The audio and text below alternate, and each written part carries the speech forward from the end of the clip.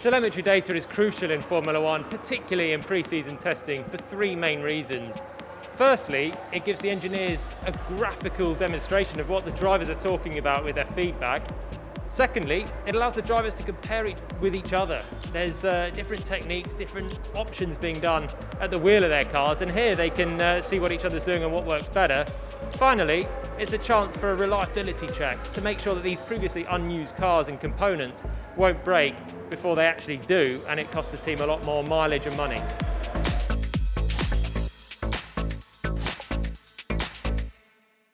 This is what the drivers will be looking at, what the engineers will be looking at predominantly. This is the data spread page of most of the key tools that are going on. So the absolute bread and butter we've got here is the speed trace. This is the big one that's really highlighted. And you can see the top speed up here, 324 kilometers an hour, braking down into the first corner, accelerating again up to turn 4, braking again, and that's this speed trace going all the way through. It just monitors the car's speed simply. And then these are the rest of the inputs. So you've got the gear choice up on the top, 8th gear down all the way to 2nd gear, up again. You've got a variance in gear choice there, and this is the gears through the lap. The steering trace through the lap, turning right is going up, turning left is when it goes down.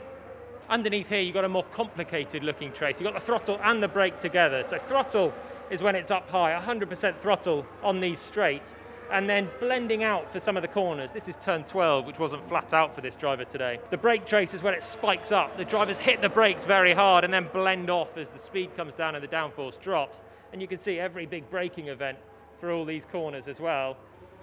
And finally down here, you've got the time difference, the famous delta times that we're always hearing about. When the red line is below the blue, the benchmark, the driver's going quicker on this lap, and when it's going above, the driver's losing time through most of the lap here. And this is a variance here of minus half a second at the bottom and plus half a second at the top. So we're talking small details here. So first of all, this is useful for the engineers. And this run here is the same driver doing a benchmark and then a test item with the same amount of fuel and the same tyre compound. So he's gone out and he's come back in after the first run. He'll give the feedback to the engineers and they'll write that down, make notes of it. And then he's gone out for exactly the same run again with a setup change. So he'll come back in and he'll give his feedback once again. And this is important information. The driver's feedback is absolutely crucial still, because they're the ones driving the car and can sometimes drive around issues. They sometimes have a preference for a more pointy car, more understeer in certain places. But with this one, we can see a little bit of what's gone on today for this driver. So the first thing that strikes me is the steering trace actually on this one. You can see through the lap, the red line is a lot more jaggedy, it's more up and down. You can see here he's fighting a bit of a snap. This is the exit of turn 8, the downhill right-hander. He's had a bit of a snap on traction. The blue one has as well, just a teeny tiny one. Traction's always difficult on that corner, but the red one has been a bit of a bigger one, and he's lost a bit of time at that corner.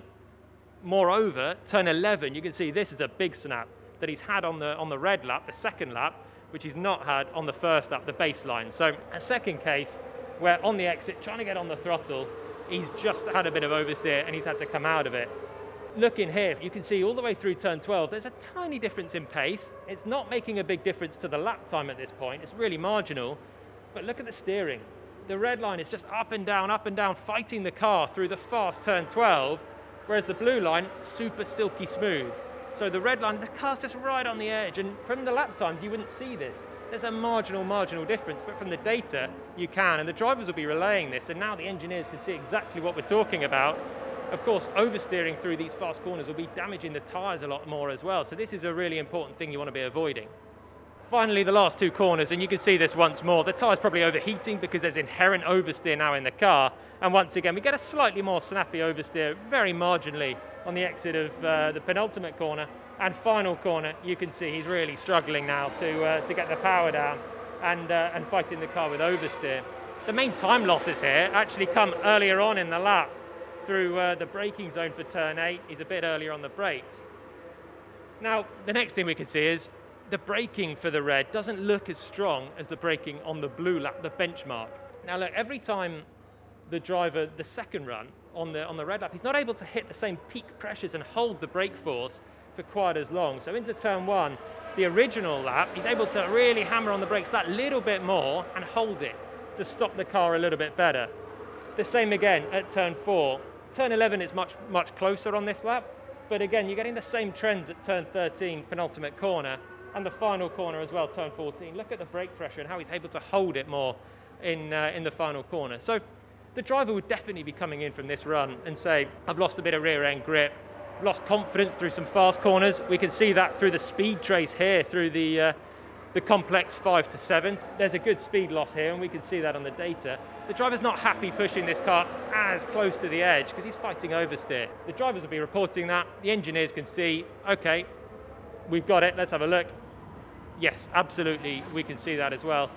And it's important because without the use of data to really understand what's going on with the driver's feedback, you don't know the absolute level. The drivers will be marking their oversteer, understeer 1 to 5, but the data just gives the engineers a real chance to look through and see exactly what they're dealing with in conjunction with what the drivers are saying.